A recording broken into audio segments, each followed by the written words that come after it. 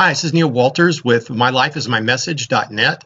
In this video, I'd like to show you a demonstration of just some play code I put together dealing with the database called Cassandra and Microsoft C# using Visual Studio. And I've created a little PowerPoint slide here to walk you through what I did, and so that's what we're going to go through. So I just wanted to play with this. I had some time, and in the past, I've been working with BizTalk for like 14 years now. And sometimes I've stored some XML messages in a SQL XML column. And I was toying with the idea of storing or archiving files in a blob of some kind, in a database or text field. The problem with Windows NTFS file system is that if you have like over 5,000 or 10,000 files in a directory, it can be very, very slow to load that directory and to manipulate all the files. So I'm thinking about maybe just throwing them all in a database. BizTalk processes all kinds of files, text, EDI, XML, CSV, and so on. But this demo was not so much based around BizTalk, just how to get files from the disk into the blob and how to get them out again. In the real world, the carefully architected folder name would give me an idea of the application name, who sent the file, and where it was destined. So there'd be other factors that I would store in the database, like who the file was from, where the file was going, that kind of information. But I didn't do that in this little simple demo. So I created a table, and I downloaded this tool from Dev Center called a tool called Dev Center from a company called DataStax. And I used that to create my table. And this is the table definition. If you want to read that, you can pause it and kind of look at it more closely. It's fairly simple. And then here's the C# code I'm going to do in just a minute. But let me actually go to that server now and show you this Dev Center tool. Okay, so this is the tool from Dev Center here. Let me shrink it down where you can see the whole thing. And I'm going to delete the rows I have in the table now before I start. But you notice I'm not connected to my database. That's because my database is not actually up at the minute. So with Cassandra, you have a bat file, and you have to run that. So here I think, just a second, I can get the right place. Okay, so here was the command window. If I do dir star.bat, I'm in a directory I installed it called Apache Cassandra 3.10 bin, and there's a file called cassandra.bat, and if I run that, that basically starts up the database engine. And that little DOS window then, or command prompt window, will have to stay open throughout the length of your session while you're playing with the database.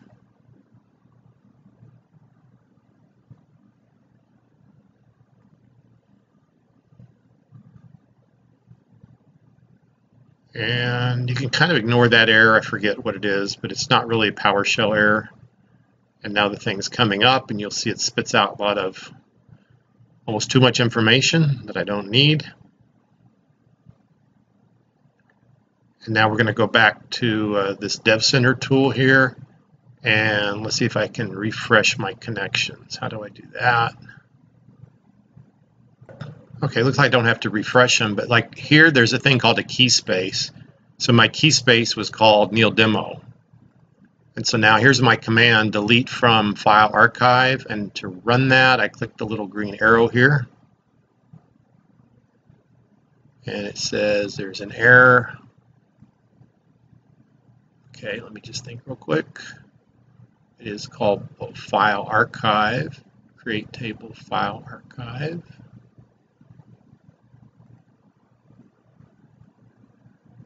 Oh, maybe you need the semicolon at the end. They call this SQL, and it's not SQL, but it's CQL. Okay, I did forget. When you get an error like this, it says there is a syntax error. You can click the details. It says no viable alternative at input semicolon. That doesn't tell me a lot, does it? I think it may be wanting a where clause. Okay, so here's one I ran earlier. Let's do execute on that.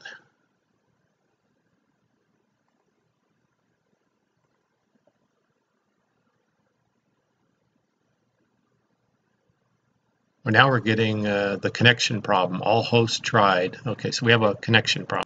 Okay, so what I did, I went off the video there. I just closed and reopened my connection, repicked my key space name, and I added this where clause, and it worked perfectly now. So Now we can get on with the demo. So I do have a select command already canned up here. And just though we don't want the whole thing. Now we don't want the where clause.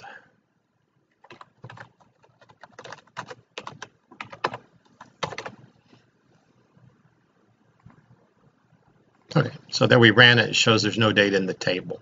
So now we're going to go back to the PowerPoint and look at the next step. Okay, so when I did all this, I found one difficulty, and that was just simply how to read a file into memory and how to write it back out to disk, but it had to work with any type of file. And I first discovered it was my CSVs and my TXT files were working just fine. In other words, simple ASCII files. But when I tried an XSL spreadsheet, it wasn't working. So I learned that I had to use a stream. And so I had to use read all bytes instead of read all text. And that reads it into a byte array. And then you can write it back out with write all bytes. And so this is just a little small chunk of code to verify that we could read a file into memory and write it back out to disk. And that the file that was written out to disk would be the exact same size and would actually do a file compare. It would match 100% to the original file. So that was important. Had nothing to do with Cassandra, but I had to get that little piece down. So here's the design of my little test program. These are my command line parameters. And so I'm going to say like archive and some test folder on my disk. And it's going to archive that from the disk to the database. And then I'm going to turn around and extract that data from the database to some other directory on the disk. So I'm going to have a restore directory. Okay, so it's kind of like a backup restore program, but it doesn't have all the full features of a full backup program. It doesn't check the archive, the deflag byte, that kind of stuff. So now here's the code in C#, and in a prior blog on my website, I talked about how I downloaded the C# plugins for Visual Studio using a NuGet, and you can read about that. So here I'm going to say I'm going to get my DB address and my key space from my config file, my app config file. And then I'm going to connect to my cluster. So I'm going to say cluster.builder add contact point using my DB address, which I think is 127.0.0.1, I think, .build. And then I'm going to connect to my key space. Okay. The next step is to do the archive. So this is the SQL command I built. And at first I did it all within text and I was using string substitutions. But then when I got into this byte array and realized that, of course, text files are going to have some special characters in them. They're going to have single quotes and that kind of thing. Plus, I wanted to avoid any SQL injection issues. So I came up with this kind of SQL statement where we're going to prepare the statement and then execute it with the bind. So we're going to have the substitution values here. I think there's 8 of them. And then here are the 8 variables that I'm going to substitute into this insert statement.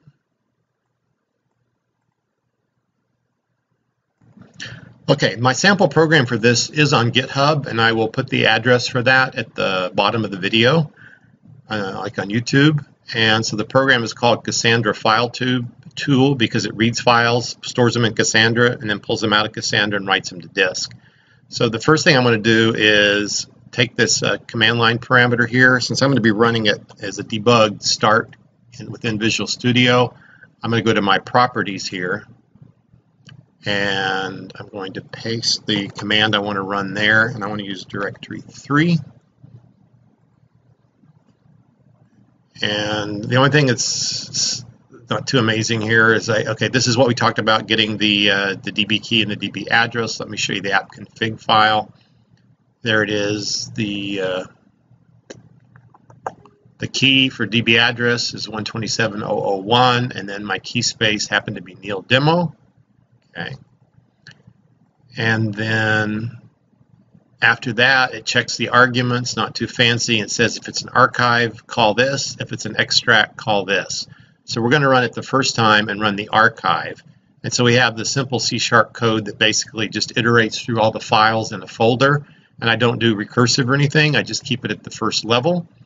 And then for each file, we do the get the byte stream from the disk with read all bytes. And then we do this insert statement. This was my first insert statement. Just I left it in there so you could see the other way to do it. And this is the better way to do an insert statement using the bind and the prepare. And then we do a store and we catch any errors, and then that's it. And I'm going to show you the files on the disk next. Okay, and this is my favorite little file tool called Total Commander. I'm going to go to test directory 3 here, and on both sides I'm going to make sure the restore is empty. So I'm going to delete all the files in the restore. And these are the files we have here. So I have a combination of XML files. I also have one of my XML files is UTF-16, and I have some Unicode in there just to prove that that can be stored and archived and retrieved. I have Excel, a PDF, a zip file, a CSV, and a text file. So that's, I think, a fairly good sampling of files. Okay, so now we're going to go back to C# and run it. So I'm just going to do debug start. Whoops, what happened there? Debug. On another, sorry, I'm on another machine, so my keyboard shortcuts were different.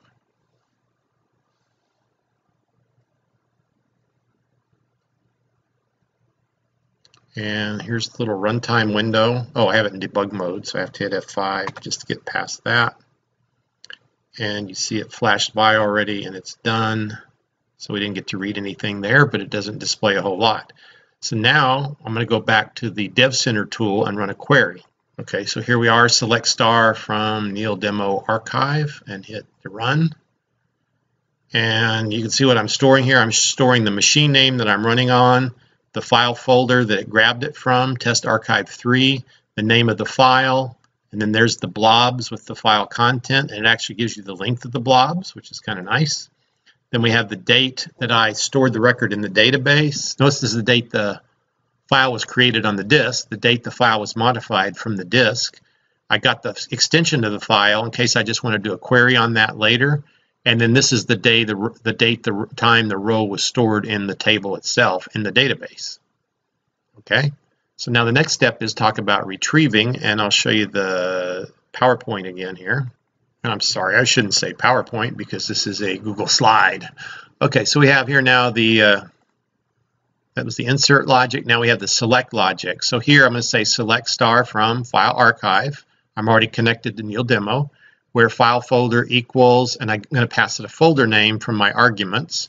And then I basically pull out the archive file name, and then I build the new file name is based on a parameter I pass it. So I can restore it to a different place on the disk than where I archived it from. I get the byte array out of the data row that was returned from the ADO record set here. And then I just display some information, and then I write those files to the disk. And then we'll talk about the conclusion in just a minute here. Okay, so to run this in the other direction now, the parameters we pass it is the name of the folder that I restored it, that I archived it from, and then the name of the folder I want to archive it to.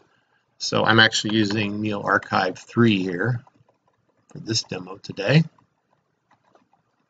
So I'm going to put that in my project properties startup commands right here.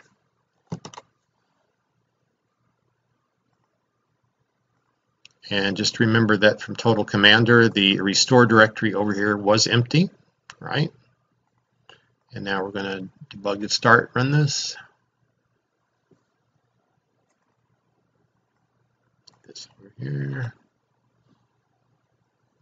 Okay, it's already done. And now we're going to go back to Total Commander. And there are the files on the disk. And this is one thing that's cool about this tool with Total Commander is I can pick a couple of files. Like I want to find the complex XPath there. I can see they're both 1726 in size. And I can do this, and I can do a file compare. You do, it's FY for shortcut. I'm used to just pressing Y. There, compare file by content. It says the two files are identical. If they were not identical, it would show you like which lines were different. And everything seemed to be identical because I've already tested this. And let's just sort by size here. So you can see the sizes all match. And so that's the kind of the proof of concept. So now we're going to go back to the slideshow here and talk about kind of what's next. So after doing this whole thing, I basically learned that, you know, it was a fun experiment and I'm glad I did it, but it's probably not practical to archive all my files in Cassandra, and there's a couple reasons for that. Number one is I learned that the size of a blob in the Community Edition is limited to 64 megabyte. Now for BizTalk, I would say most of our files are under 64 megabytes, but you never know, we may have some larger files. So I was originally interested in using this just to archive BizTalk files. And I might have some files bigger than that. I'm probably going to end up using SQL Server if I do this, but I was just playing to see what these NoSQL databases could do. If I continued forward, I would need to add more features if I really wanted to have a backup archive system. But again, I was really just testing moving files around in and out of a database. But I would need to handle subdirectories. I would need more work on the machine name. So I added machine name, but I would need more support for archiving files and extracting to multiple machines. I would need to be able to handle updates of files and or versioning of files if I was going to do a real archive backup system. I found that Cassandra is great for writes and key storage retrieval, but the big thing is it's not so great for querying and filtering. So, it is not a SQL database. So when you start doing queries on columns, that's where it gets bad. So one thing I've done in the past is I've used Microsoft SQL. They have something called an XML column. So I can store, if it's XML, I can store it in an XML column, and then if it's not XML, I can store it in a blob. And then with the XML columns, they can actually be indexed, and you can run XPath commands against them. So Microsoft SQL is probably, again, my better solution. But, this was experimental, so I wanted to play. And now I have ideas what I might be able to do with Cassandra in the future. So they say it's great for things like logging, like if you log an archive, stuff like that, where you store tons of data, but maybe you're not pounding the heck out of it when you're querying. If I do decide to archive files, I'll stick with Microsoft SQL Server. I already said all that. So I like the ability of SQL Server to run XPath commands on XML fields. So just to recap, basically I had some files on a folder. I then wrote a C# program that read them into memory and then stored them into a Cassandra database. And then I used this tool from DataStax called Dev Center, which you can download. It is a free tool, no expire. And then from there you can run your CQL commands, CQL commands. And then here you can see the examples of what I've run. And like here, if you want to do, like say, show me all the, just an example. There was a where file extension is equal to CSV, you have to say allow filtering, because otherwise he'll say, oh, that query is going to be too slow. And when you add the words allow filtering, then you say, I know what I'm doing. Let me do what I want to do. Okay, this is the file name, or the field name now. And okay, I took the dot out of here, so it's not .csv, it's just CSV. That was from one of the earlier versions of my program. So you see there's an example of one that has a CSV. If I change this to XML. Now, of course, I only have like less than 10 rows in my database. So what'd be fun is to benchmark this, is to upload, like 1 million files from my hard drive into Cassandra, and then benchmark it when I do a where clause and see how it really turns out. And that's what I would have to do if I really wanted to have more confidence in this product. So that's the 3 XML files from the disk that got archived, and you can see the blob sizes. So that's it, people. I hope you enjoyed it. So we were using C# and Cassandra, reading files from disk, storing them in blobs, and putting them back on disk. So it was kind of a fun project, and gives you ideas what you can do in C#. And if you need that sample code, you can download it from GitHub with the link below. And I'll have this video along with some other blogs that I did regarding Cassandra on my website, which is lifeismymessage.net. This has been Neil Walters. Thank you for watching. See you in the next video.